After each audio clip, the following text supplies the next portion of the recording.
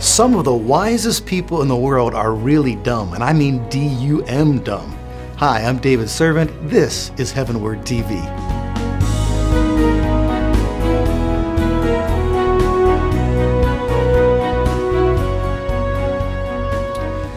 Thanks so much for joining me. Nice to have you back as we continue our chronological study through the entire New Testament. And we're going to dive back into the middle of Matthew chapter 11 today. This is a fascinating chapter. The overriding theme, not the entire theme, but the largest theme here is Jesus' lamentation for the people's rejection of John the Baptist as well as himself. And of course, a rejection of Jesus and a rejection of John the Baptist is a rejection of God. It's a rejection of the message that they came to bring. Both of them preached, repent, for the kingdom of heaven is at hand. And so we're going to begin today in Matthew 11, verse number 20, as near the end of this lamentation where Jesus begins to warn them of the ultimate consequences of their rejection. So let's read in Matthew 11 and verse number 20. Then he began to denounce the cities in which most of his miracles were done because they did not, what's the next word? They did not what? Join the church, pray a prayer, accept Jesus as their personal Savior? No, none of those things that we often hear today that supposedly God wants people to do, that because they did not repent. That's what Jesus preached. That's what he called people to do. That's what he wanted to see. And he wanted to see the fruit of repentance, just as John the Baptist had said, bring forth fruits in keeping with your repentance. And don't say, we've got Abraham as our father. God can create those from these stones. And so verse number 21 of Matthew 11, he hones in on a couple of cities. Woe to you, Chorazin! Woe to you, Bethsaida! For if the miracles occurred in Tyre and Sidon, which occurred in you, they would have repented long ago in sackcloth and ashes. Now, you may not get the subtleties of what Jesus said there. Tyre and Sidon were cities today in southern Lebanon, always outside the borders of Israel from ancient times. Coastal cities, by their own right, almost like city-states. Tyre was at one time. And they were denounced at various times in ancient history by Ezekiel and Jeremiah and Isaiah and even a few of the minor prophets. God sent his judgments upon them in the form of foreign armies, the Egyptians, Alexander the Great, Nebuchadnezzar, and so forth. And it's all history now. But Jesus is saying that if those cities, those wicked cities that God repeatedly judged for their sins, and which no doubt still had a reputation, for their wickedness because they were in the Gentile territory amongst the Gentiles out of Israel, that they would have repented, unlike these Jewish cities where Jesus did incredible miracles on their behalf, which revealed that the condition of the hearts of the Jewish people, God's covenant people, was worse off than the condition of the evil, perverse Gentiles who lived across their border and who had a centuries-long reputation as being full of perverse and wicked people. Canaanites to the core. Okay, and so that's a real indictment against these two cities.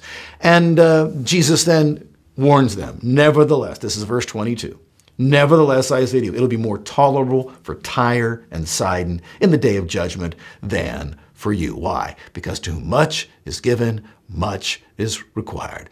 The more effort God makes to reach you, the more he holds you accountable to be reached. Of course, God is trying to reach everyone. We sometimes wonder, well, why doesn't God make a greater effort? All these people walking around in darkness. Why does he make a greater effort? How come we see, times when he did miracles in certain places, but other places like Tyre and Sidon, or no miracles are being done? Well, I don't know the answer to that. I think that in some cases, God's just vindicating himself. The people of Israel could always boast about their heritage. They could look at their long history of God's dealings with them and be deceived into thinking we've got a special place in the heart of God and we're the special people and we're the only ones. And just by virtue of the fact that we're descendants of Abraham, Isaac, and Jacob, We got it made in the shade. We are in with God. And so in an extraordinary effort to help these people who, in that sense, are disadvantaged. They have all of this historical, dealing from God. In order to help them to open their eyes and see they're deceived, God himself comes down in the form of Jesus and preaches to them, calls them to repent, and does miracles to verify and validate his ministry, and still they don't repent. And so Jesus is just lamenting how hard their hearts are. Well, in verse number 23, he repeats himself in a sense, and you, Capernaum, that was his base of operations. We've just been reading miracle after miracle that Jesus did in Capernaum. Will not be exalted to heaven, will you? You will descend to Hades. For if the miracles had occurred in Sodom, which occurred in you, it would have remained to this day. Well, Sodom, that's Sodom and Gomorrah, which God rained fire and brimstone down upon those wicked, perverse, in the greatest sense of the word, cities, and wiped them out. And Jesus said, if they had seen the miracles that Capernaum saw, they would have all turned from their perversity and from their sin, and God would have then shown them grace and mercy, forgiving them, and the effect of it would have lasted for generations, all the way up until the present time. Hundreds of years later, Sodom and Gomorrah would still be here. So, verse 24, nevertheless, I say to you that it will be more tolerable for the land of Sodom in the day of judgment than for you. Jesus warned that hell is not the same for everybody. There are differing degrees of punishment based upon God's just punishments, because to whom much is given, much is required. And Sodom and Gomorrah didn't have the privilege and benefit that Capernaum had. God never came down there and did miracles like he did in Capernaum. And Jesus said if we would have, they would have turned. So that shows your hearts in Capernaum are so hard. Judgment is going to be even worse for you. Okay? Be right back.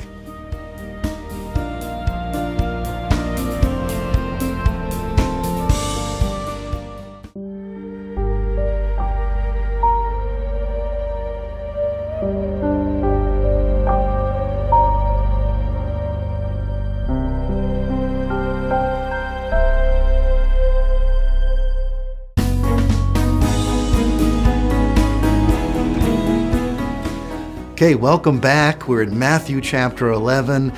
Jesus has been lamenting his generation's rejection of John the Baptist, whom they said had a demon, and their rejection of him, whom they said is a drunkard, a gluttonous man, a friend of the dregs of society, and so forth. And then he has warned the cities of Galilee how it's going to be more tolerable in the day of judgment for wicked cities that God judged in the past, like Tyre and Sidon and Sodom and Gomorrah, than for those cities. And so it's a real indictment against the hardness of the hearts of those people.